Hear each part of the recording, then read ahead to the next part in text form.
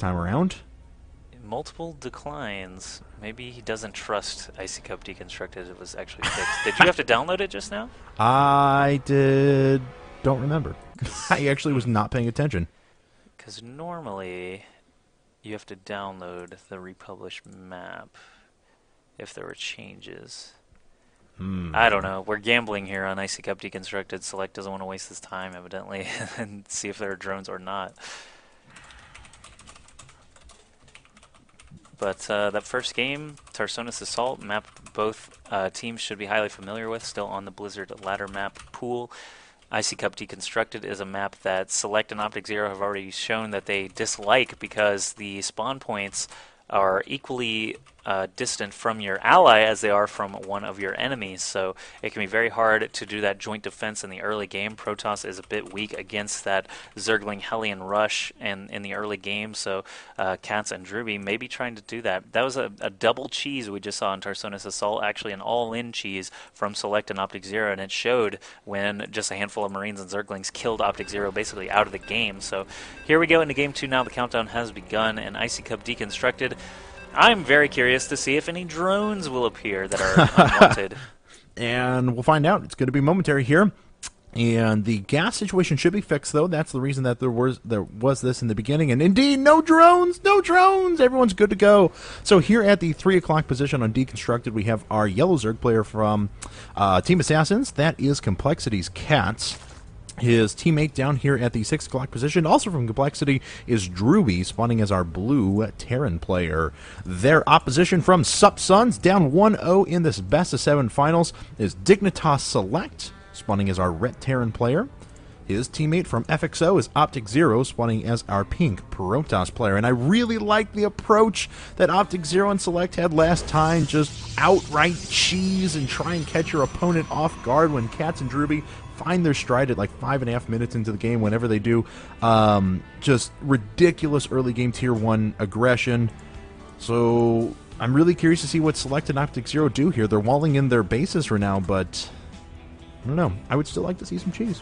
Of course, I always enjoy seeing cheese, especially in 2v2, where it's actually very potent. OpTiKzErO is building a gas for Select. That's not a gas steal. If you thought that, then you are wrong. It's it's actually a way to share resources before the resource sharing timer is up. You can just donate an assimilator to your teammate, and they can begin mining gas from it very easily, harvesting gas, no problems. So Drewbie setting up that barracks there at the top of his ramp. CatZ has nothing in production right now, still saving up minerals. Perhaps going for a 15 hatch, it looks like. This would be a decent map to do it. And he can fortify that front with spine crawlers and such shortly after the hatchery gets finished. Spawning pool most likely going to come as soon as actually possible for him. And right away we see OpTiKzErO doing his Forge Fast Expand, which we actually saw. Oh wait, he has a pro back here though, and if he believes the opportunity is right, he may decide to go ahead and drop down. CatZ already responding with a couple of drones though, so no sort of cannon rush is going to be possible. But you know, OpTiKzErO tried to do this in one game. I forget who they were playing when he first tried this, when we first saw him do a Forge Fast Expand, and he ended up doing it like 6 games in a row after that. I want to say it was MYM.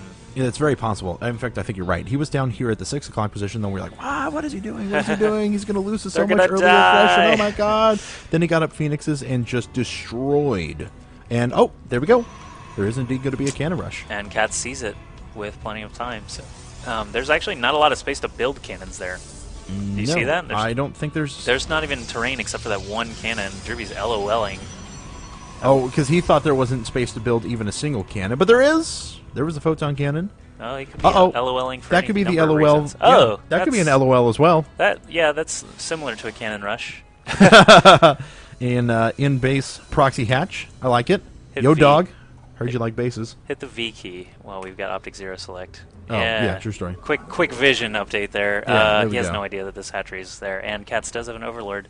Just checking things out. There's nothing in the base. There's not even a pylon in that base. No gateways, definitely. Only one photon cannon down at the bottom of the ramp. So this proxy hatch with a Roach Warren coming up now as well. Roaches inside your base can be definitely hard to hold off if you don't even have gateway units or cannons. That is true, as a matter of fact. And it looks like, it was seen. There we go. Darn Reaper from Drewbie gave it away, I think. No. Let's just blame Drewbie. It's a good... Oh, look at that. And he actually has vision of the high ground, too, which is gorgeous. So this Reaper is actually going to be able to hold off against these units for quite a while. Yes. Yeah, no, the blue Terran this time is Drewbie. Select doesn't have anything. Keep switching on us. So there we go. There's a couple of photon cannons coming up. Select has no real units to help defend against this. The Roach Warren is finished, and roaches are already being produced there inside of OpTiKzErO's base. The cannons, however, D8 charges actually do pretty good there, taking off one little bar of health each time. All he has to do is dodge these probes long enough, and one more shot from the Reaper. Obviously, has the luxury of being able to hop up on either side of that hatchery as well, and the Roaches and Reaper combo might be able to...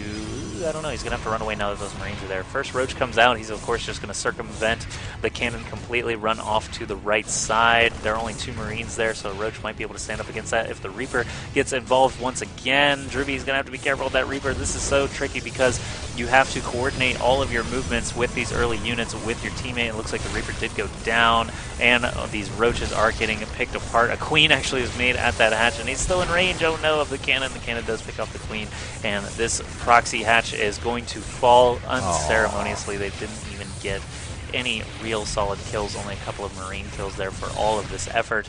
Actually, a couple of probes did go down to that Reaper, I believe, so not a total loss, just kind of a strange unfolding of events yet again here in this grand finals for PTSL. Yeah, Select is actually down to just 10 supply. Does CatZ have enough to put up a bunch of roaches off of his larvae? No, he does not. So, with this roach, he may be able to kill the cannon. No, he's not going to do CatZ. so. He could have spammed a bunch of lings with all that larva too. Oh, and it looks... He's making 3 roaches out of them. OpTiKzErO actually canceled his expansion in order to go ahead and put up more cannons, and now he's long-range mining because he can't actually attack into these 2 roaches. At the same time, we actually had Select move out with some Vikings. Drewbie coming back with a bunch of Marauders, so and it looks like he is actually in a pretty good position. 82 supply now for Team Assassins to just 53 for Subsuns. This is kind of strange. Once Drewbie shows up with his units, actually he appears to just be going over to CatZ base, might be trying to clear out those cannons finally. No, he's now coming up the map, so this is just kind of weird. We have landed Vikings against Roaches at 8 minutes into this game of 2v2.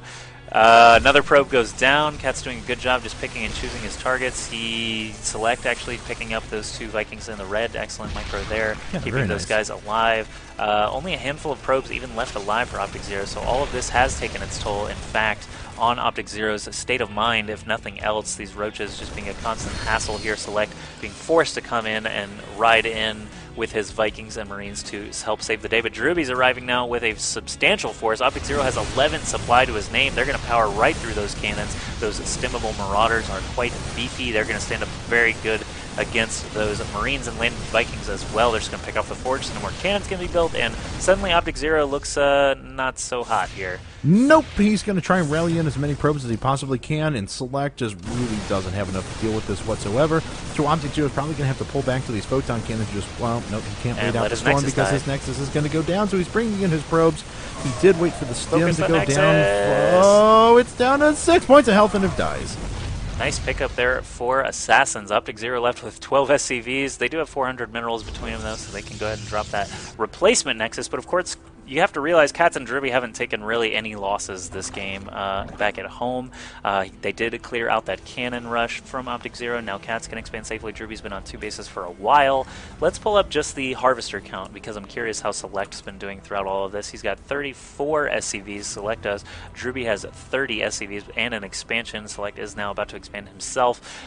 Banshee is already out on the field for Select, headed over to Drewbie's main, actually. If you click on over to that space, it's just now arriving, and it does have Cloak, but Drewbie already prepared with a turret. Probably some Marines on hand nearby. Don't actually see any. I don't know. Might be able to get be able to get a couple of kills in that sweet spot there. Select does snag a quick 2 SCV kills. 3. Actually, you might even get double digits. Drewbie is going to respond there. There is Cloak now. Will he have enough for a scan? It doesn't look like it, even though he is working on 2 orbital commands. He's just been too good with those mules, so no scan is available to kill this Banshee, killing off all of his SCVs. And it looks like OpTiKzErO is just about to finish his Nexus, so he's going to try and find his way back into this. Select is worried about something else, though. Wasn't microing that Banshee around, not finally stopping the construction of so many of these forces. Oh, and it looks like he's going to pull right back into the detection range of another missile turret, so not going to do as well as he would have liked. Select going to make his way over to CatZ base now, and CatZ does not have any detection of no evolution chambers, so not going to see any spore crawlers, but he does have lair, of course, so he can put up a Overseer pretty quickly, and he's also going to have fungal as well. So if he can catch where the Banshee's at, he'll be able to drop a fungal on top of that. I'm actually surprised that CatZ hasn't at least made an Overseer, just because they did just see a Cloaked Banshee, and Drewbie could have just been like, hey, make an Overseer as well. So a couple of drones are going to pay the price.